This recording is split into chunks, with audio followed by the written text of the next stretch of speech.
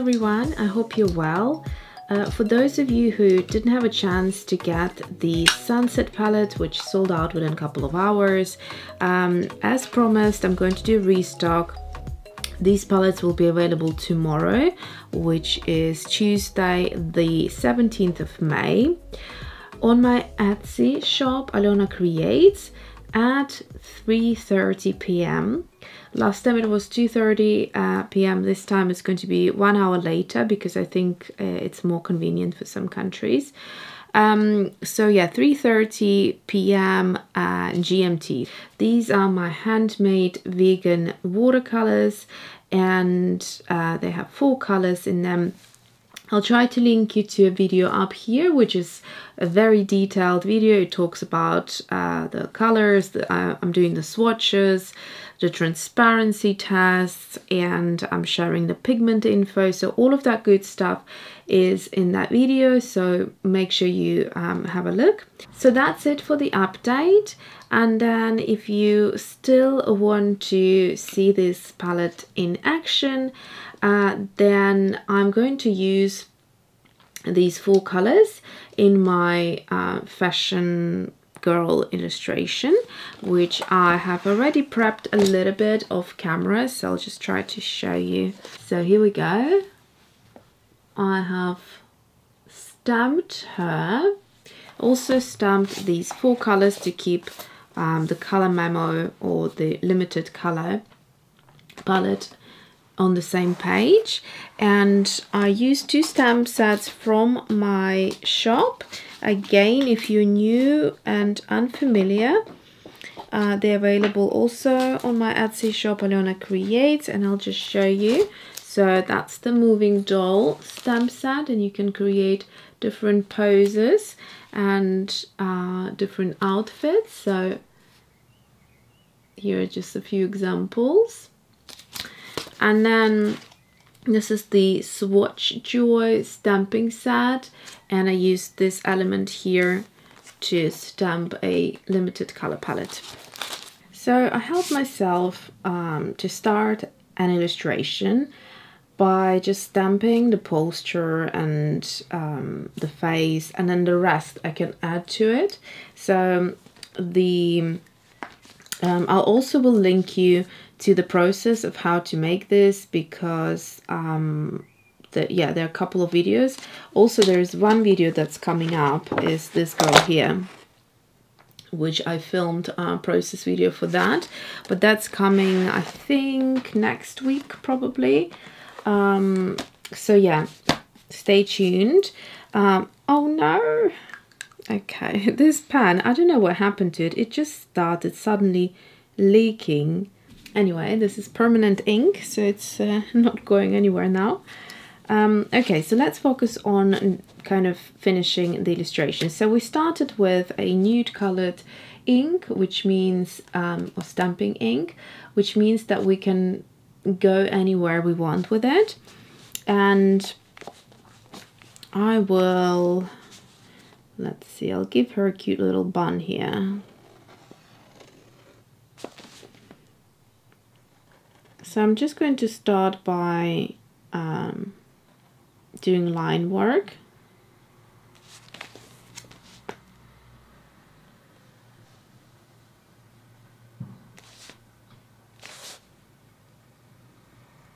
It's sort of cheating a little bit and skipping the drawing part, although you're drawing over it now, but you know what I mean. You didn't start from zero. You already have something that helps you. So if you're not very good at drawing, I find that these stamps really help you to start.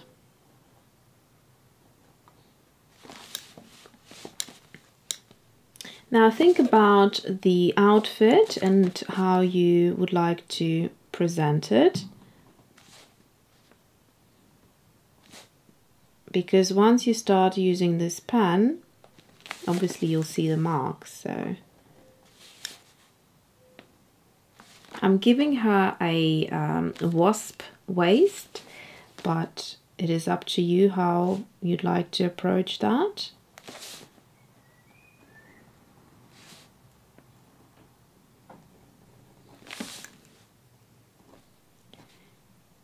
This is obviously not a realistic body shape. It's incredibly exaggerated because it's inspired by fashion illustrations. So it's very elongated, very slender. By all means, you can change it up a little bit if you want the arms to be shorter, or even if you wanted the legs to be longer, you can still do that. So up here, let's see.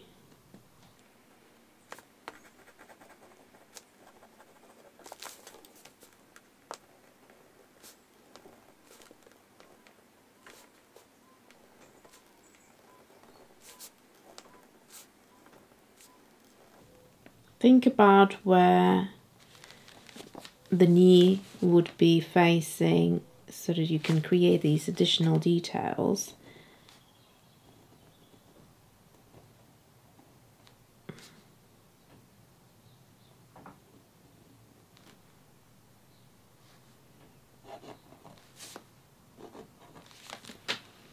So I've done something like this. You can see now the leg goes under that leg, so even though the stamps originally overlapped, you can then correct things as you go and change them a little bit with the ink pen. Okay, then also hair. Maybe today I'll give you this sort of a fringe. And then the face.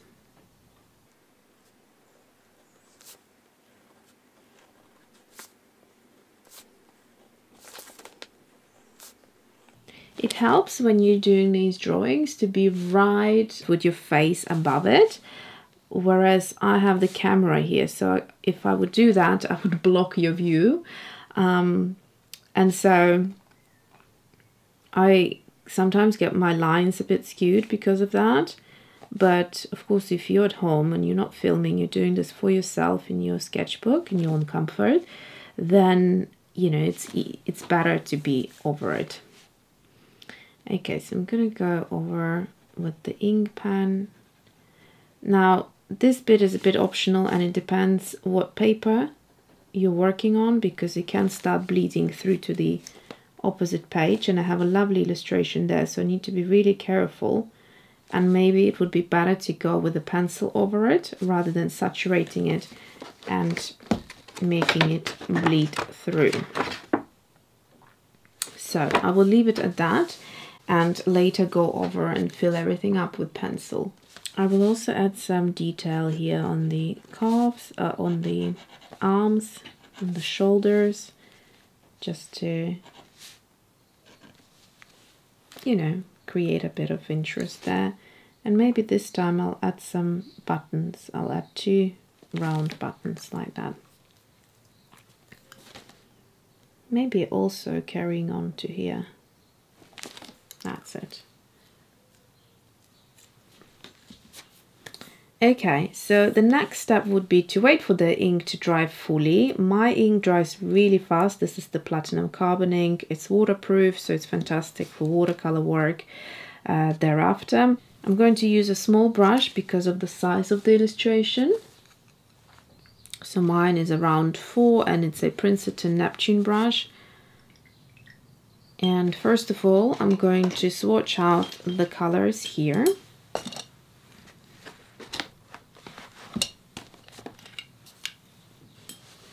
So I'll start with Sargassum, which is a lovely orange.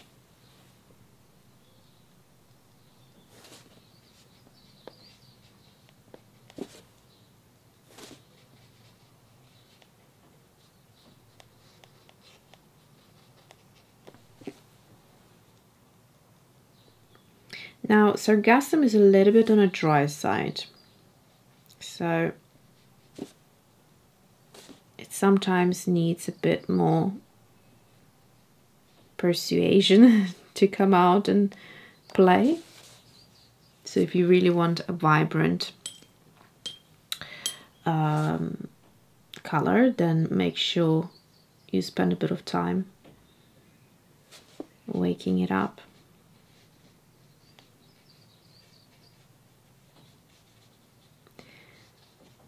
Similarly, red seagrass.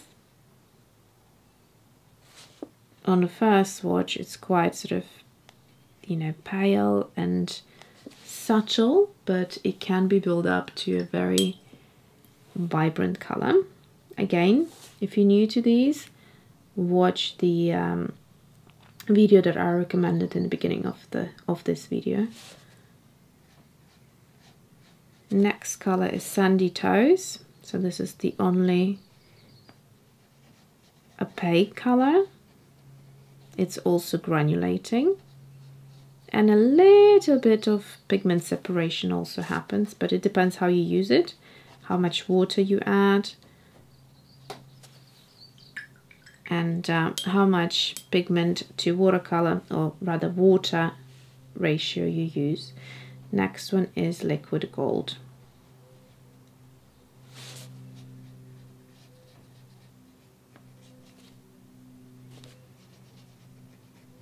So there you go, that's our color palette.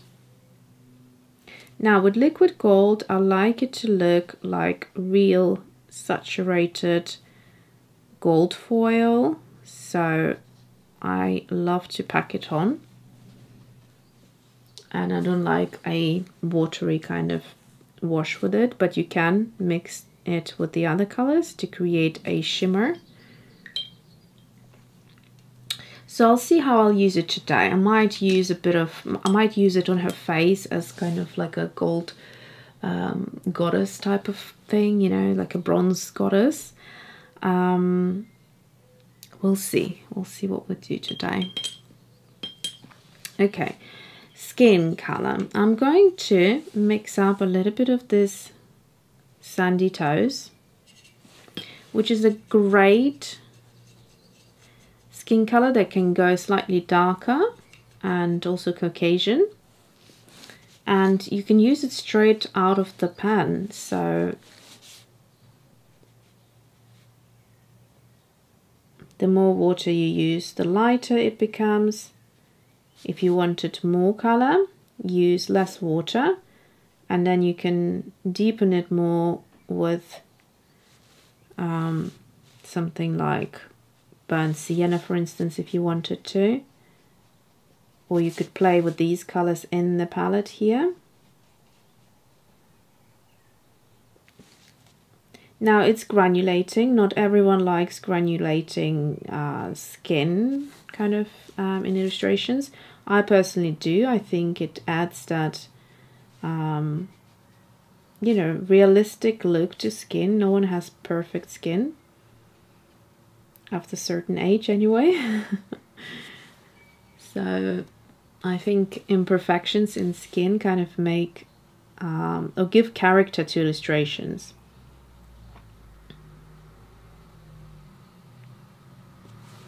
So that's that, and then I'm going to go in her face.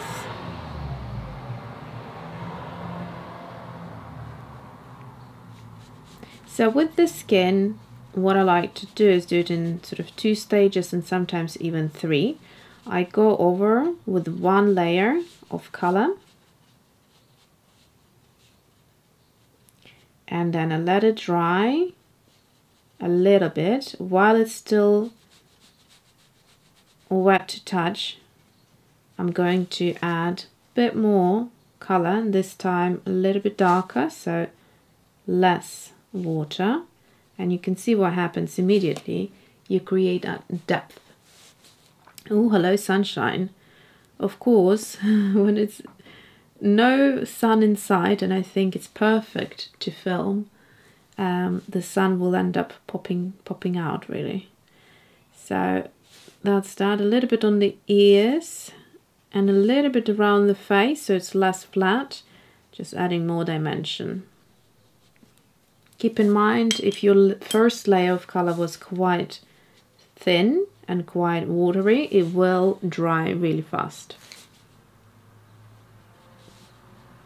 So I'll leave it at that, let it to dry, and then go over certain areas again. So this is the chill out time. Well, I was certain that I was recording this part, but apparently I did not. What a shame. So sorry about it. So what I've done is, after waiting for things to dry completely, I have taken sandy toes again, mixed a touch of liquid gold and added a fair bit amount of water so that we don't get to a too opaque color here.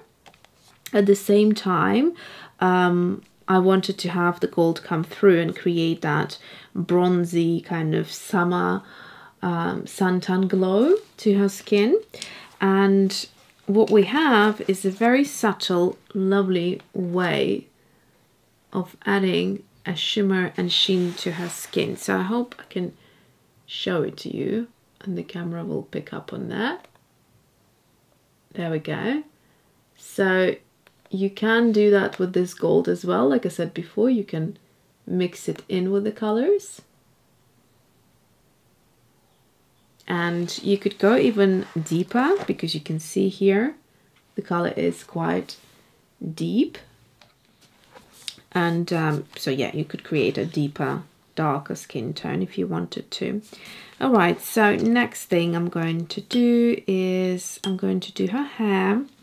And I'm going to go for the sargassum. I have been enjoying illustrating girls with ginger, fiery red hair.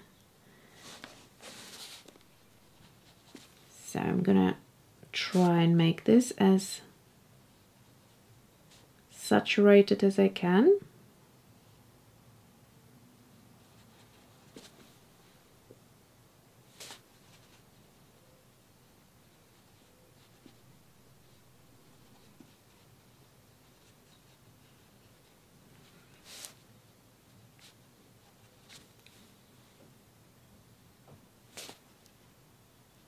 And even if I wanted it even stronger, what I could do, if you remember from the swatches I showed you in the previous video, all you do is take a bit of the sargassum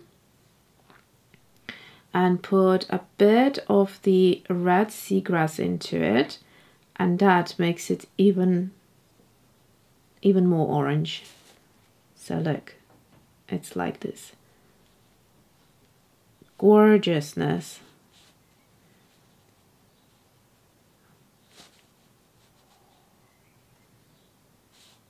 Isn't it beautiful?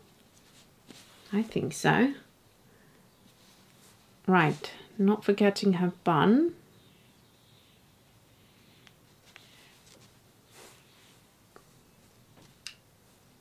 So these colors are very, very pigmented, packed with loads of pigments, so they can dry out quickly and they take up quite a bit of water. So make sure when you work with them, you just add water.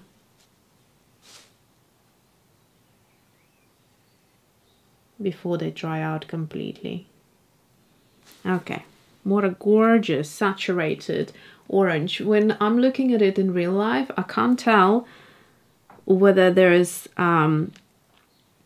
red or orange, or in fact there's a beautiful golden glow coming through, and that's from a certain pigment that is used in both of the colors. So it's one of my favorite pigments. If you want to find out, again, watching that video that I mentioned before. All right, hair done. Let's move on to her outfit. And her outfit, I actually want her lips to match the hair, so I'm gonna mix up a very similar color to that.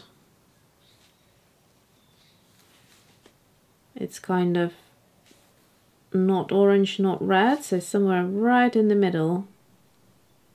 It's a stunning, stunning color. Gorgeous. Oh, hello, sun. You wanting to come back?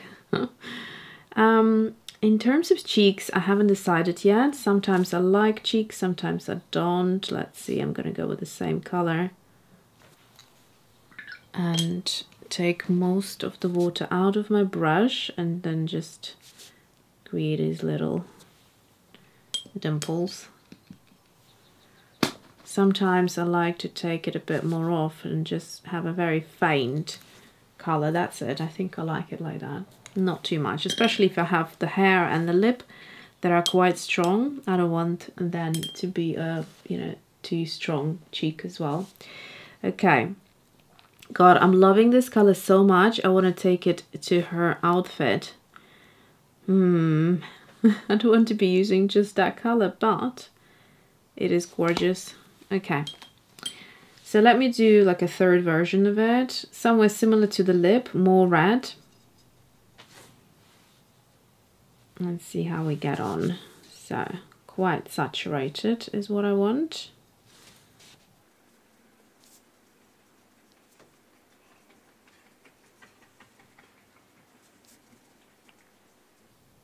This color has such a beautiful glow. You can see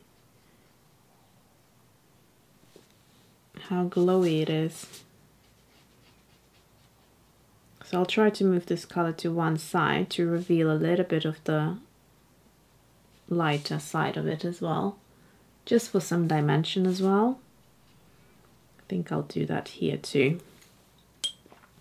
In fact, I'll try to lift some of the color here, just for highlight purpose, like that. All right. So I'm going to set it dry and then work on these frills a little bit, because my worry is if I'm going to go and add the color, what will happen is that the intensity here will start moving into the new areas that we open up for the frills, and so it will shoot out and we'll lose the intensity in those areas. So while things are drying a little bit, I set them with the heat gun, but they're not fully dry yet. I'm going to take a dark blue color and I'm going to do her shoes in that color. It's a very intense dark blue, but you can still see that it's blue. And if you think about color theory, blue is on the opposite spectrum of orange, and so they are, you know, they pop, these colors, when you put them next to each other.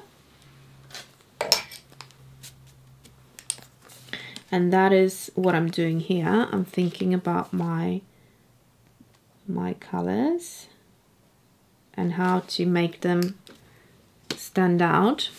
So I'm going to use that same color in her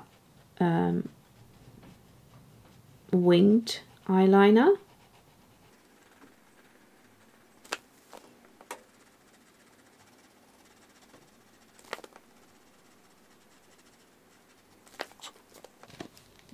So just like that.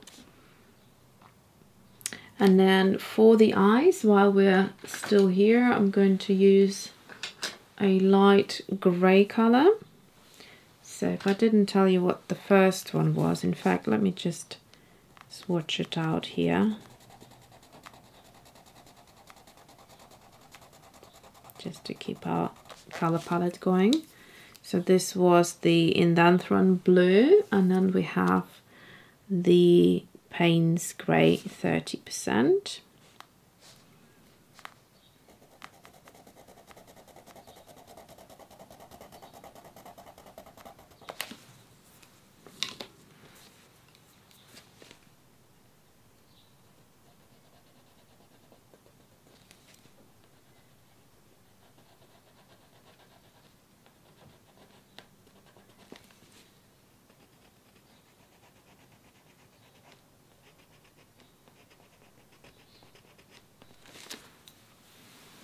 So then I like to take a white pencil and just blend it.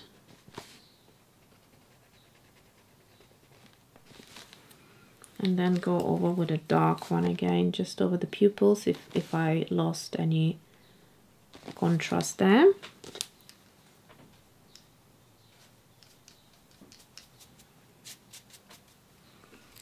Okay.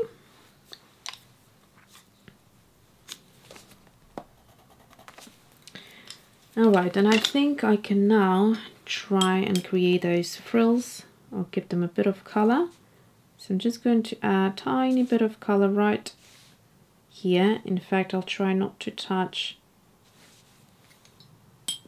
the colors there. And then just with a wet brush, I'm just going to add a bit of water there. And so this is how you create these sort of puffs on the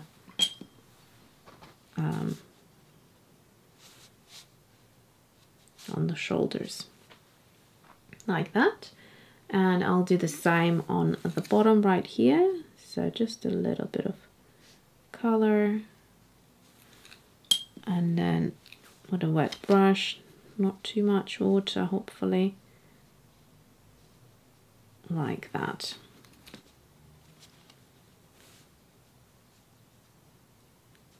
See if you need to add a bit more water. I mean color rather than water. If it's just a bit lost and you want that to be a bit more.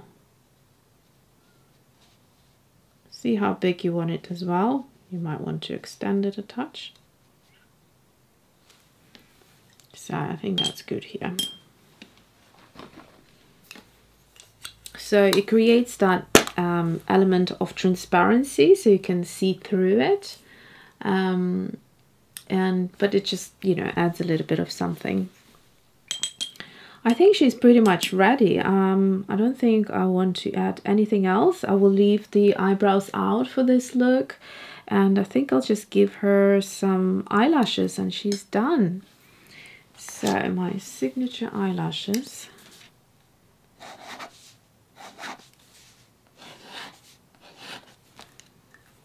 That one is a bit curled at the end. All right, so here she is. I think she came out super, super adorable. I love the colors. Love the colors.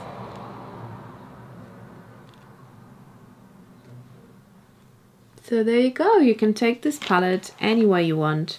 Floral, botanical, fashion illustrations, portraits, girl illustrations, face illustrations.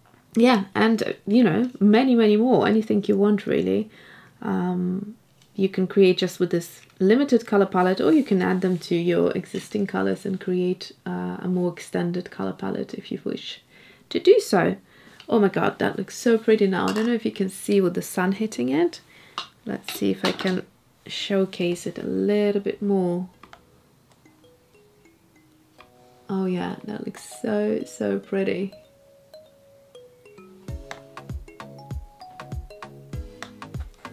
All right, well, there she is.